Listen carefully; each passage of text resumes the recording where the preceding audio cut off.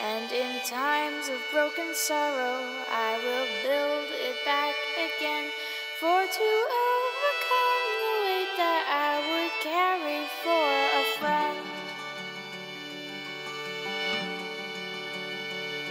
Though our words will speak in pictures, and they speak 1,000 words, though the eyes have hardly seen, and though the voice is seldom heard, though in times of broken arrow, and its hands are in the pluck, maybe words are but the key, and maybe I am just the lock.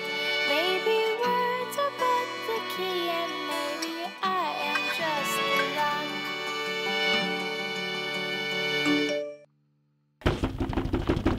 I have a problem. What is it? I like John. So this John fella, he's a no-one? He bothers me when he wants to avoid his girlfriend or amuse himself at lunch. We don't know each other. So, do you like him? You know I don't like idiots. Well, John's not an idiot though, is he? That's debatable.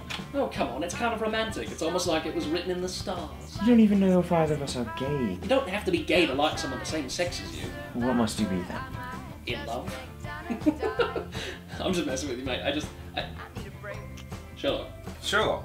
What was he like? Oh, he's really interesting. And what else? Oh, he's wearing a dark coat and dark jeans, and he has this wild mop of curly hair, and he's... Molly, focus. What does that even mean? It means I can't unknow him, Greg. It doesn't matter if I never speak to him again, it's all his fault. Him and his stupid sandwich fillings, and his stupid drunk sister, and his stupid little head-shoulder face will always be in some corner of my mind. What, you know that everything I said the other day was meant as a joke, right? Oh, I don't mean romantically, you idiot.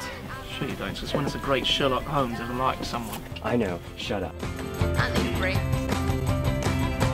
Wait, I'm more than a little confused. What do hedgehogs have to do with anything yet?